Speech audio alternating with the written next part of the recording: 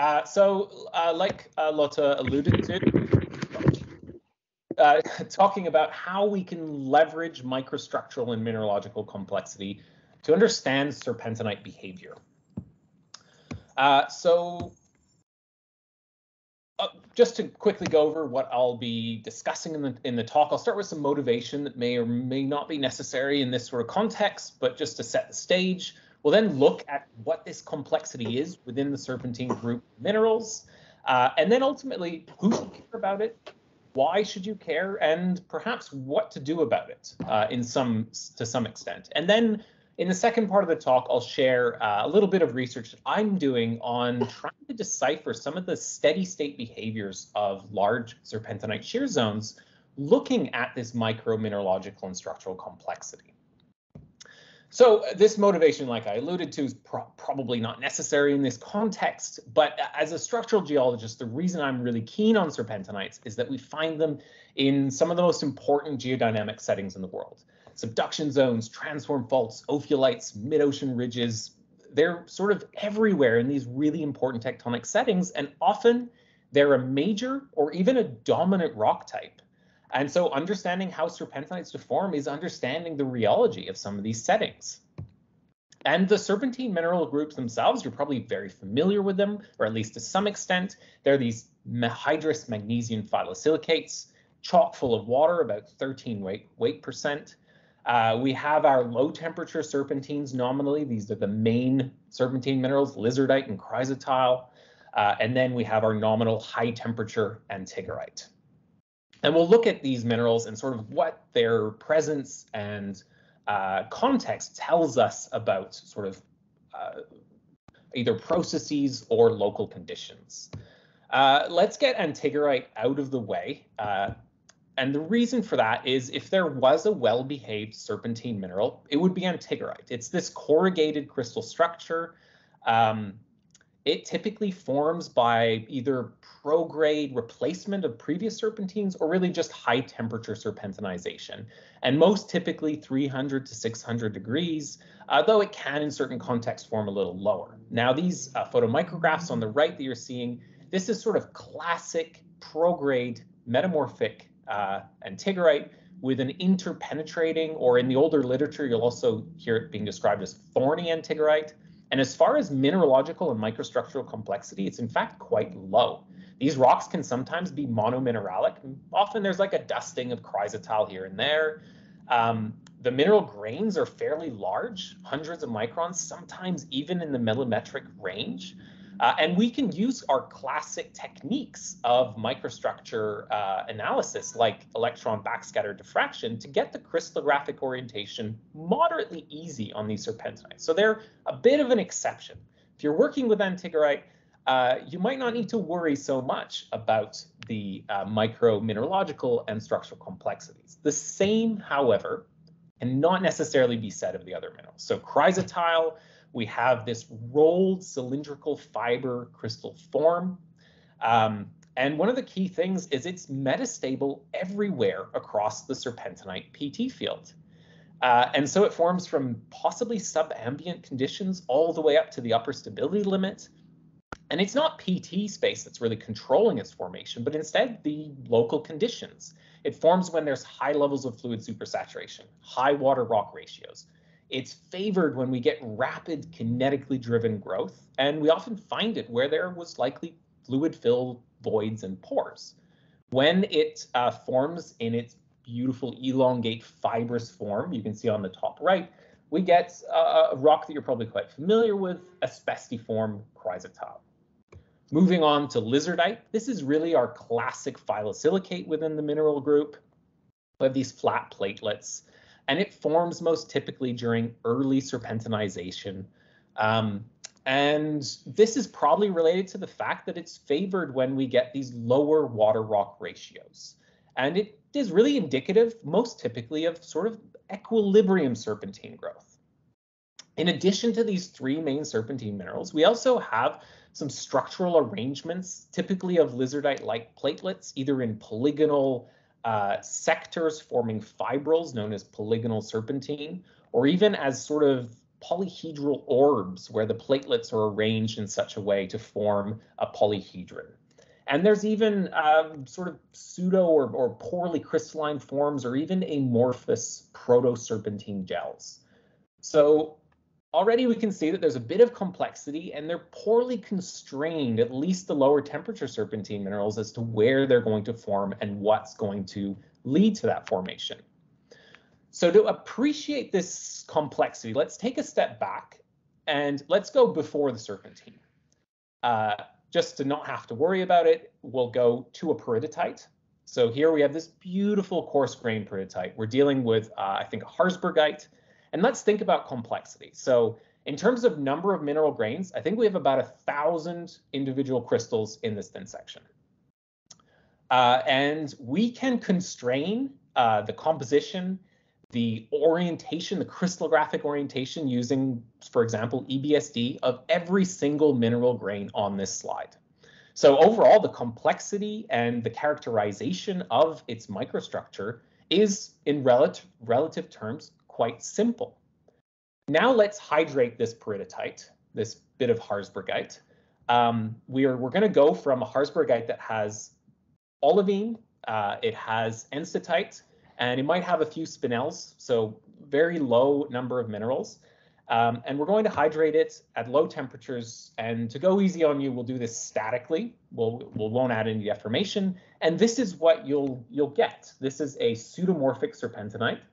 You might be able to recognize where there once was some of these pyroxenes. These are these grayish lineated domains, which are bastites. If we look a little closer, you can see that these mesh or net-like domains are mesh texture. These replaced olivine. Now, we went from a rock where we could count and physically see every mineral grain to a rock where now the serpentine minerals are probably below a micron.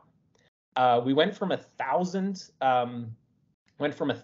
mineral grains in this slide, and by my estimate, this is a really difficult back of the envelope calculation, but we've gone probably between 3 and 5 orders of magnitude increase in number of individual crystals of serpentine. So we're now looking at probably 1 million or more individual mineral grains.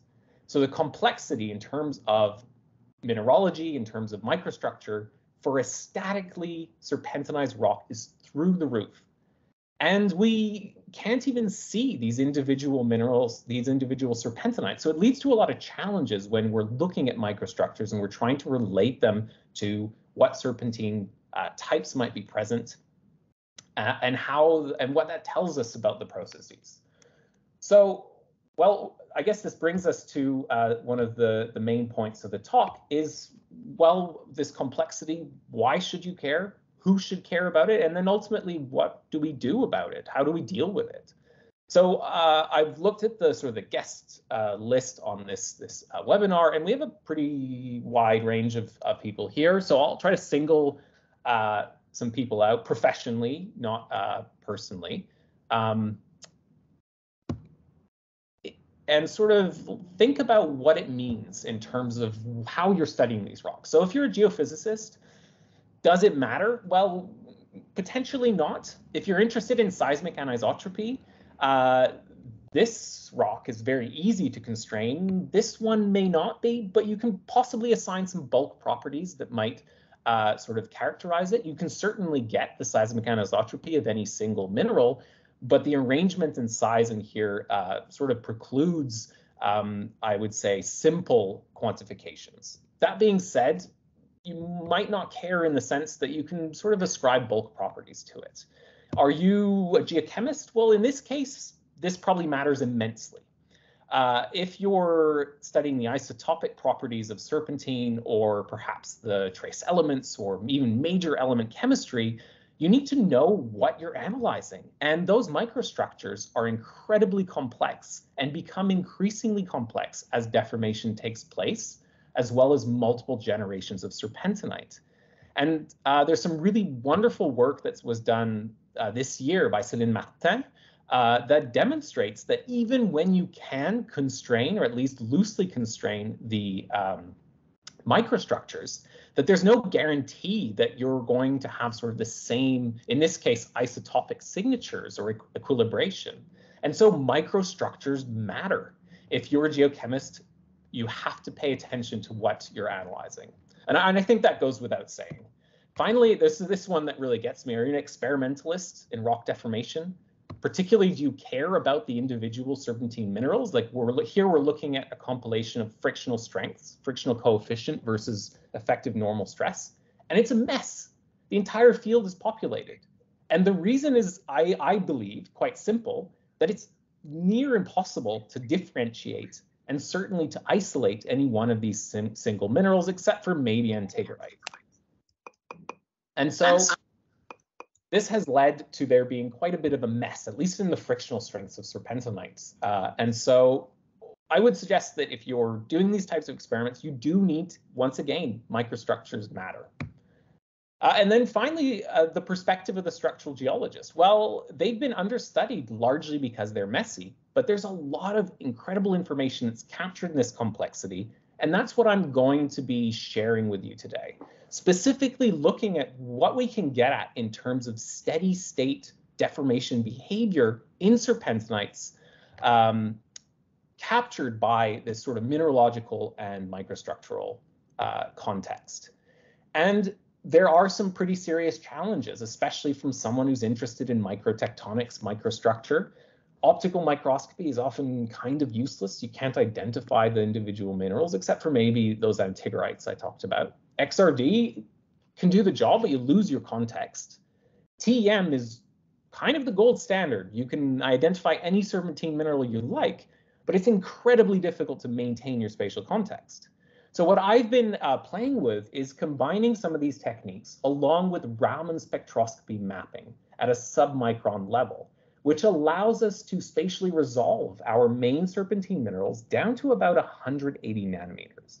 And this really gives us some context when we're looking at microstructure and trying to relate them to physical processes of deformation. So we have an example here on the right where we have this beautiful antigerite grain that's breaking down. It's getting replaced by the surrounding chrysotile, as well as a bit of carbonation and hydration that's happening in the form of a pyroorite. And so this is the kind of thing that Raman spectroscopy can highlight and reveal that would be difficult to see otherwise using other techniques. And so this brings us to, well, my perspective, my study of what this complexity can tell us. And I'm going to be looking specifically at steady state deformation behavior. Now, in order to get at steady state, I'm going to have to take you through a bit of a journey on some work that I've done recently that I've presented in a few contexts. And we're actually going to move away from steady state and move to transient behavior, looking at first brittle deformation in serpentinite, which records some kind of unique processes. So often one of the signs for brittle deformation, a record of it in serpentinites, are veins, openings that have been filled with serpentine minerals, often fibrous. They're pretty ubiquitous in any deformed serpentinite. And there's a particular serpentinite vein type that I've studied quite extensively, which are crack seal veins. For those of you who are familiar, or for those who aren't familiar, these are veins that form in a context where we repeatedly open space and precipitate serpentine. And this sometimes repeats itself up to thousands or even tens of thousands of times. So here we have a dilational jog. We have this fault, and then this little space. The fault takes a bit of a jog here, and there was repeated slip on this fault, and you can almost just about see these sort of slip increments that occurred here. And we're going to look at the cross-sectional view of this dilational jog. And so we're looking at this in cross-polarized light here, and we get a very classic crack seal vein. So on one side, we have the serpentinized host rock. We have the crack seal increments, which form this beautiful banding throughout. And each band records a single opening event, a crack that was opened, filled with serpentinite, healed, and then repeated. And in this case, we're looking, I think, at 6,000 repeated events which took place. So an incredible record. This is a ledger of perhaps micro earthquakes or repeated tiny stress drops occurring across a fault. So just in that, it's an interesting phenomena to study. And so I took a number of these samples and applied that Raman spectroscopy mapping methodologies to it to sort of see if there's anything more to it. Traditionally, these bands, the reason that people have ascribed their existence is that, well, there's small differences in orientation between the serpentine that grows within them that delineates the banding. And that's probably true, but what I found by Raman mapping, if we zoom in on one of these domains, we're now looking in reflected light, is that Raman spectroscopy mapping revealed that at a submicron level, we have interlayering of lizardite or lizardite-like serpentine and tiny selvages separating them of chrysotile. So this is really remarkable, and this is found not in all crack seal veins, but in a really large number of them throughout the world. And the question becomes, well, what's controlling this alternating growth of chrysotile and lizardite? So when we look at chrysotile, it forms where there's fluid supersaturation, lots of water, rapid growth in open space. And this could represent that initial crack opening, where that crack seal vein opens up and we just rapidly grow a thin layer of chrysotile from the fluid that infills that space. Following that rapid growth, we then have this slow, more equilibrium growth of lizardites, as well as some polygonal serpentine that seals off the crack. And so this is the model that I'd come up with. We open our crack, we fill it with fluids, we then rapidly dump our chrysotile out, coating the walls, and then we have this slow polygonal serpentine and lizardite growth. We then seal that crack off, and then we can repeat that process. We can repeat it, well, hundreds, thousands, even maybe 10,000 times is the most I've recorded in a single crack seal vein, building up those crack increments. And this is interesting because we now have a record of rapid crack opening. So these bands are not just recording cracks, but we have a sense of timing. The timing aspect is rather poor because the kinetics are not well understood, but at least we know that we almost certainly require quite a dynamic kinetic event in order to drive that rapid formation of chrysotile. And so with this in mind, I started to wonder, well, what about the steady state behavior? So that was a transient thing that happens really localized to crack seal veins. And you'll notice if you're in a deformed serpentinite, well, crack seal veins don't really make up any very significant amount of the strain, or at least the slip that's taking place. Most serpentinites in the world have this pervasive anastomosing scaly foliation, low temperature deformed serpentinites. This is a very typical microstructure that we see. We're looking at these packed lenticular domains of serpentine with this through-going anastomosing foliation. And here we're looking at examples from the Livingston Fault, as well as a couple Franciscan bodies, Ring Mountain, as well as Sand Dollar Beach to the south. And they look, there's some slight variations, but they look very similar. In terms of how this fabric forms, the consensus is that we're looking at a macroscopically ductile fabric, and that we have this pervasive fabric that formed likely through pressure solution. So we dissolve serpentinite, we reprecipitate, there's abundant fibrous chrysotile veins and silicon fiber surfaces, and it's largely a macroscopically ductile process, maybe with some amount of brittle deformation. And so what I wanted to do was to have a really closer look to see, well, if Raman spectroscopy could capture any of those processes in that complexity. And so now we're looking at one of these scaliose serpentinites from, in this case, Sand Dollar Beach in California. And here we have a little segment of it. We're looking at it in cross polars in this image here. And what we see is a pretty typical foliated serpentinite. You'll notice the colors in XPL are a little high. This was intentional. It helps highlight some features that otherwise can sort of get drowned out in a sea of blacks and grays and whites.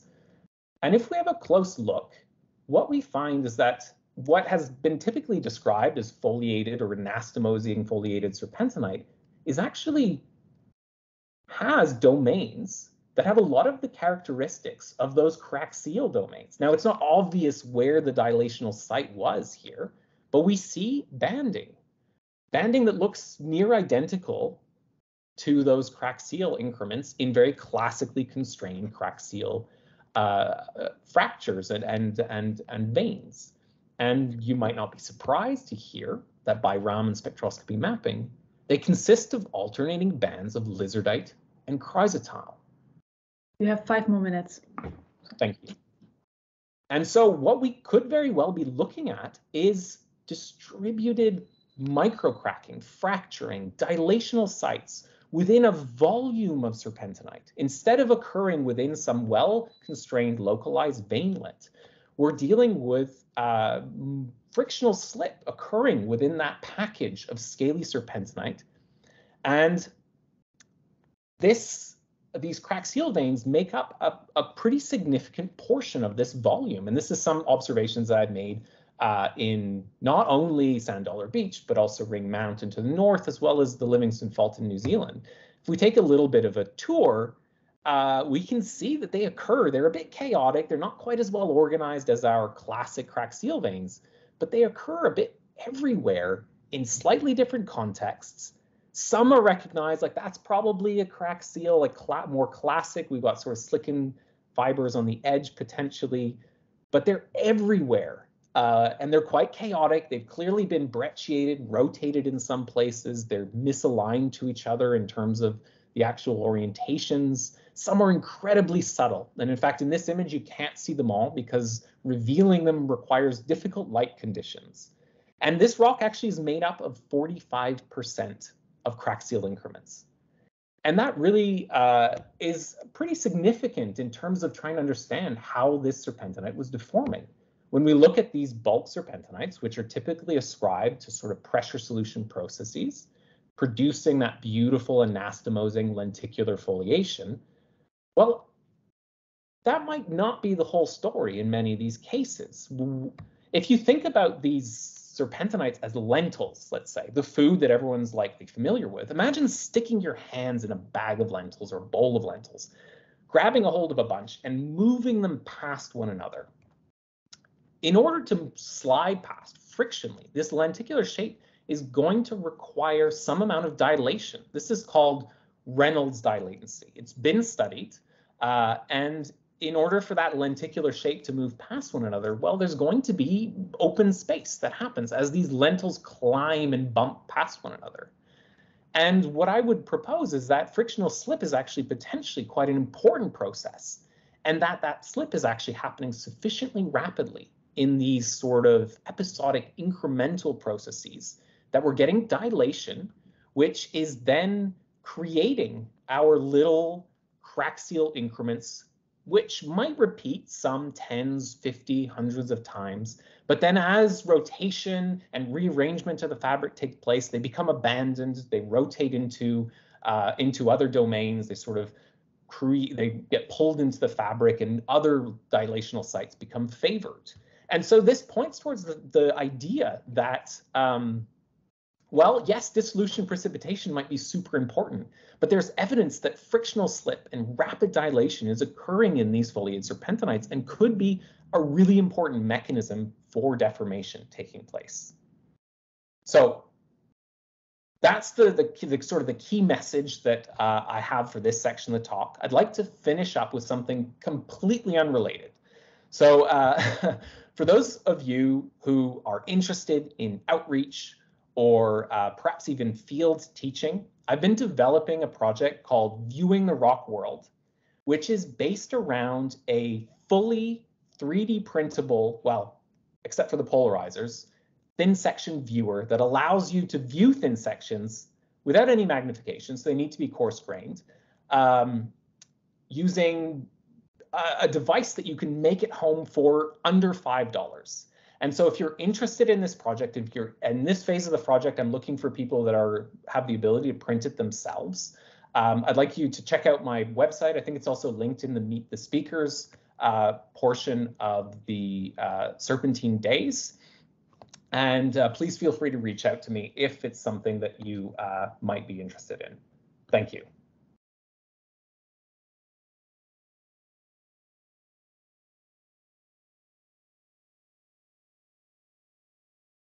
So thanks for inviting me to talk today. I'm going to talk about a project that I had funded that I call Serperate AI.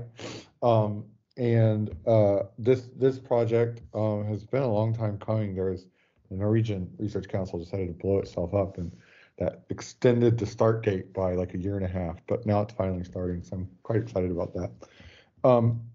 Anyways, enough of my drama. Let's talk about science. So I'm sure many of you, or perhaps even all of you, have some familiarity with the idea that we can store carbon in peridotites. And this idea is no longer a new idea.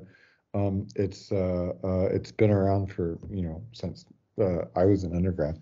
So this is clearly going to solve, present itself as one solution to the ongoing climate crisis. And one of the things that I love to say in all these talks is this quote from Bjorn and Øyvind's book on this topic, that that it's although many would regard such rates in terms of alteration for carbon storage as utopian fantasy, this raises the possibility of sequestering carbon in peridotite at rates that are sufficient for long-term geological storage of a significant fraction of the anthropogenic production. And I kind of like that quote because it kind of is saying that, like, hey, if we could capture all the carbon, we could keep burning coal for as long as we wanted, well, until we run out of coal. But that's a bit silly on the face of it. But the idea generally is that the more we can understand how well in situ peridotite alters, the better we can understand how we can store carbon in that area. And so you're probably all very familiar with what these peridotites look like. And so here's just an example of an outcrop in Oman. And you can see it has this like wonderful hierarchical network structure, as observed by Peter Kellerman here. One big question that I think that comes out of a lot of this is, where did these come from? How does this alteration happen in the environment, and what's the kind of time evolution process? Because that would lead to a physical understanding of the alteration rates. And so if we kind of think about what our system is organized as, in this case, this includes the boreholes, one of the boreholes from the Oman drilling project, which is why there's this big well of water here, but maybe that's not normally there. But you can see that there's a whole bunch of different systems that are going on. There's fracturing, there's changing pressure, temperature conditions, there's a fluid pressure changes, there's microbes producing gas, there's gas being produced by alteration. And this all is in the context of the existing like geology that just exists wherever you find peridotite. And then on top of this, you have like weather, and basically you can keep adding and adding to this. Probably there's many systems that I'm not mentioning here that might have an outsized impact on how does rock actively alter, how does peridotite actively alter in this system. And so, as sure many of you are familiar, the Oman drilling program was designed to kind of gather a large amount of data to kind of investigate this. And there's been a number of papers that have come out here. And this is an old slide. I should have added some of the papers that I've written. Anyways, the idea is that a lot of this, there's been an enormous amount of data gathered from the Oman drilling program, and you can see here Just as an example, there's televiewer data, CT scan data, an enormous amount of seismic data, and as well as other kind of like atmosphere pressure. There's also reanalysis data for like weather conditions and stuff like that. And so at this point, I should explain to you that I'm not a geologist. I said this in my comment on the previous talk, but I'm also not really a geoscientist. My background is in physics, but I work as it's all been doing kind of machine learning and computational science on a number of different problems. And so, as you can see here, there's a whole bunch of different kinds of disciplines, as well as an enormous amount of data. And so, like, what do you do with all of this? How do you put all of this together holistically? And the answer is that I know how to use my computer. So that's how I solve scientific problems. I worked in a lab in undergrad and grounded a 10 amp circuit and started a fire. So after that, I just kind of switched to only using my computer. But so far it's worked out pretty well. So I would call myself generally a computational scientist, and I think computational science is separate from computer science, and it's kind of separate from all the kind of discipline-based computing that's been going on for the last few decades, in that it's kind of the amalgamation of how does a scientist use computers, and that's kind of summed up in both in how do scientists use algorithms applied to data, how do they program and develop software around that, and what data do they use and how do they store it or organize it, because all of these things at the ultimate kind of goal, all of these things interact. And so something, if all of your data is just stored in text files, that might limit you in what you can do. In the same way as if like you only know about linear regression, you're never going to solve maybe a more sophisticated problem. So in order to examine the Oman ophiolite system with our computer, I've kind of organized three separate kind of projects here. One is the automated data pipeline for ingesting the drilling data itself. The second is the acoustic observation that we've made with the hydrophone and geophone network. And third is kind of a holistic model of how do we get back to these kind of problems, to the kind of like holistic view of how the system evolves over time. And so from a computational science perspective, these data can be broken down into image and text and time series data. And so oftentimes you certainly can't, I'm certainly not an advocate of the idea that like a data scientist or a computational scientist doesn't need to understand the discipline to be able to do things. I think it's the opposite. It's like the value added from the computational science component actually gives you the opportunity to learn about some topic that will then be leveraged to keep working on that. But the idea here is that these can be organized into these kind of topics, and then we can kind of go out and look for tools to analyze them. And so kind of a project overview, again, is just do fracture networks predict where alteration occurs, what governs fluid motion in the rock fluid environment, and what constrains peridotite alterations. And so to kind of look at fracture networks to begin with, this is probably familiar to a lot of people, but the idea behind hierarchical fracturing is that if we have some very simple, grid of fractures and we pour some, carbonated water on it, that these will alter and they'll perform smaller and smaller fractures until we get to some, stable state where there's either no more fluid or there's no more place for fluid to go because it's gone everywhere. And this is kind of if you remember the picture of Peter and the peridotite, this is kind of what you're looking at in that picture, is these hierarchical networks, and these have been mapped I think there's a citation in the peridotite slide from I don't remember his first name, but of 2008 or 2009. But these have been mapped in Norway, and it's very like interesting.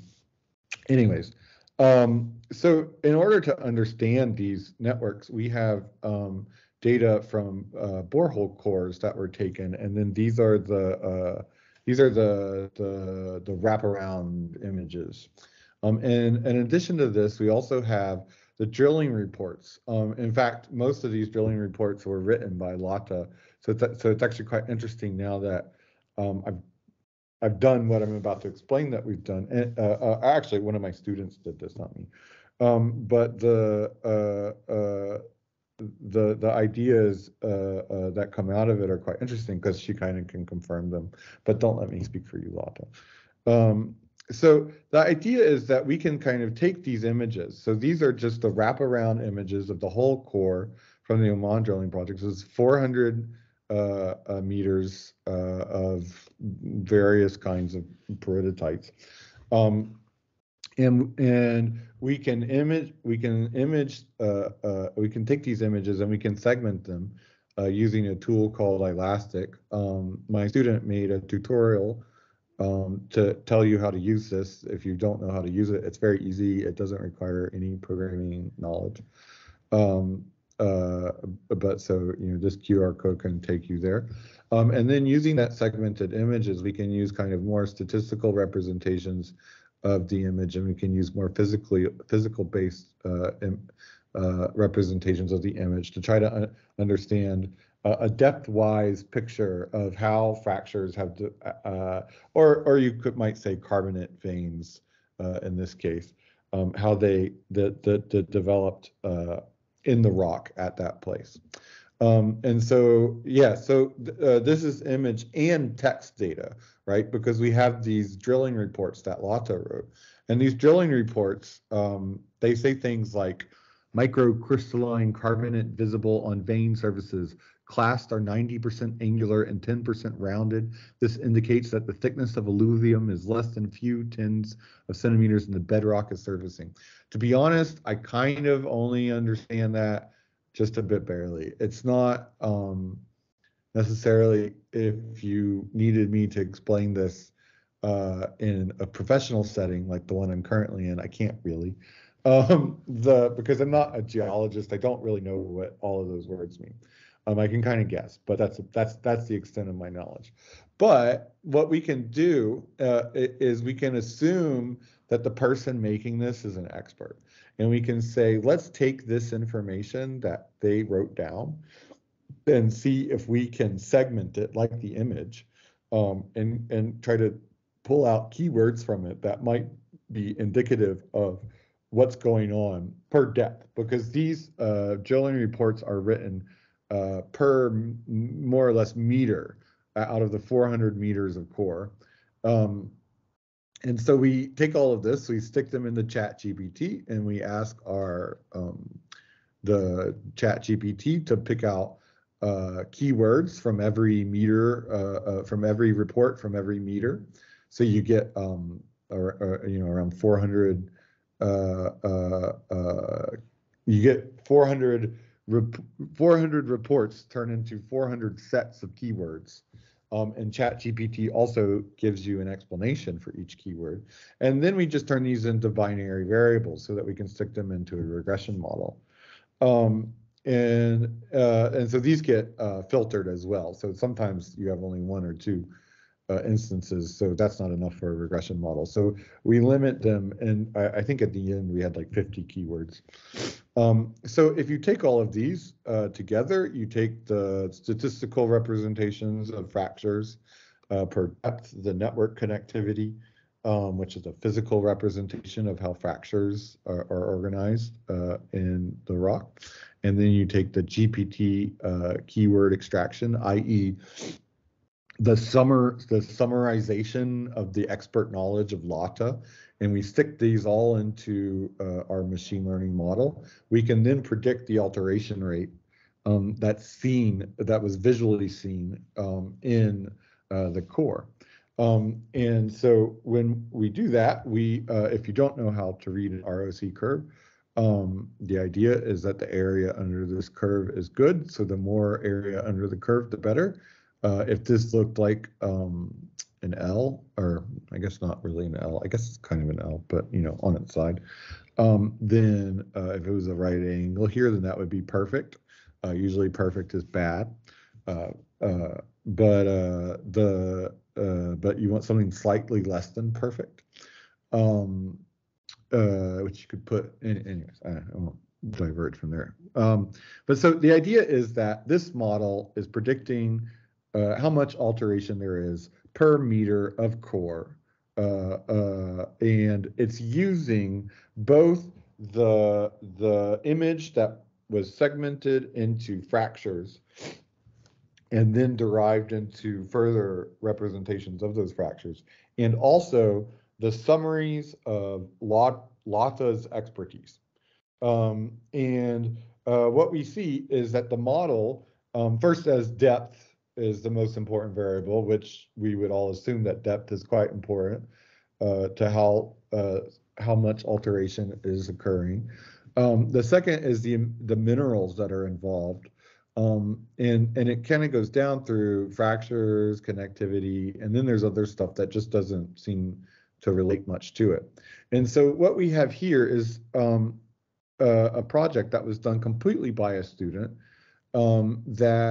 whose background was in electrical engineering. He came and did a summer internship with me, and he had basically no geology or petrology background, and he was able to produce a kind of an expert-driven model that can be confirmed through conversations with like LATA and other people who gathered this data to kind of produce a very holistic view of what the depth-wise alteration is in the core. Next anyways, that's pretty interesting. We're writing this up now. He's submitting this as his thesis, and we'll try to turn his thesis into a paper. So feel free to review it if you get called to do so. So the next is we're going to talk about some fluid motion in the rock fluid environment. So you're probably familiar with the image that looks similar to this.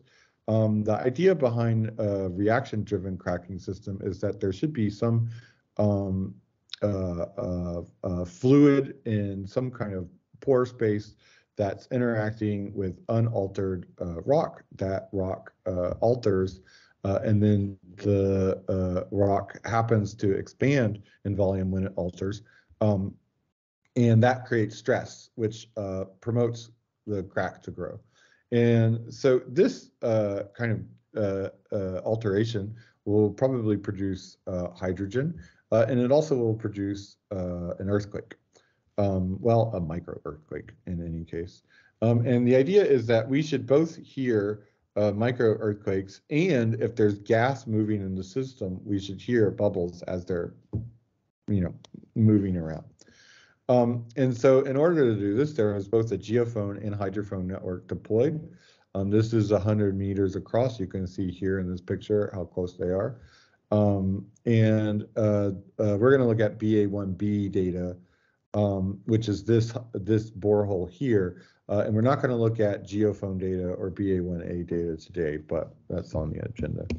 And so there's 6 hydrophones on the cable down to 400 or almost 400 meters. And they were deployed for 9 months and have a real high sampling rate, 1,000 hertz. And so the original idea was that we wanted to find cracks, right? Because the presentation of data of in situ evidence of reaction-driven cracking would really be like a smoking gun that Oman is an actively altering environment. And then we can measure like peridotite alteration rates. And then we can say, well, this is how much CO2 you can store here. And then everyone gets excited because, I don't know, some oil and gas company swoops in and buys up all the land and injects all the CO2, and the world's problems are solved. So when we kind of looked at BA1b, we were quite excited in the beginning because when you look at the spectrogram, you see these days where you see what looks like cracking events, which are these days where you have this like broad spectrum experiences. And I won't talk about, there's all sorts of other interesting stuff in the spectrogram, but we won't talk about that. But when you go and you look at the events that are occurring on these kind of broad spectrum days, you see that the events are actually, well, this is kind of cut off for some reason, but the events here that we detect in these days are about 0.2 seconds long, and the earthquakes that we detect are around 1 second long. So already that's kind of like a 0.2 second earthquake is really short. And second, the waveform doesn't really look right. It's kind of missing the characteristics you would imagine in to see in a waveform data. And so what we decided is that this you can match this wavelet to a laboratory data, and this wavelet looks a lot like a bubble nucleating. And what you see here is that actually this is a bubble nucleating and then producing a wave that travels down the borehole, reflects off the bottom, and then travels up to the top. And you can see it even bounces back and forth. And in some cases, you can see this bounce 7, 8, 9, 10 times. It's actually pretty impressive that the system is so efficient that it can do that for kilometers of water. But anyways, so the idea now is that like what we're detecting here are not actually cracks, but actually a fluid or rather gas moving around in the system, but moving into the boreholes from the host rock system. And so what we see is this like decaying process of gas coming out in episodic events.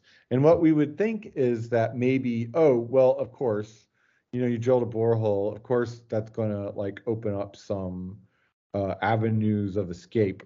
But and while I think it certainly did, the hydrophones were deployed like a year and a half after the borehole was cored. So while that is certainly the reason why there's a space for gas to flow into now, we can't assume that it's due that the gas differential was directly caused by the coring of the hole. So it could be from some other process. So what's next? I want to get back to this kind of holistic view because I made a huge pitch for it, and then I kind of segmented the project into a bunch of different things. And there's a lot of things. There's a lot of different ways we can look at this system. And right now, I've started to. So in addition to the degassing, I've also been looking at fracturing that we've detected, but that fracturing ends up being borehole breakouts. But I didn't want to talk about that today. But that's in preparation as well. But so as you can see, there's a lot of different things that are happening here. And what would be nice is to have some kind of model that kind of takes in all of this data and then can do the inversion that we want to see to estimate this kind of like alteration rate. And so in addition to the kind of things that I do on this SerpRate AI project, I also work on a project called 4D Modeler.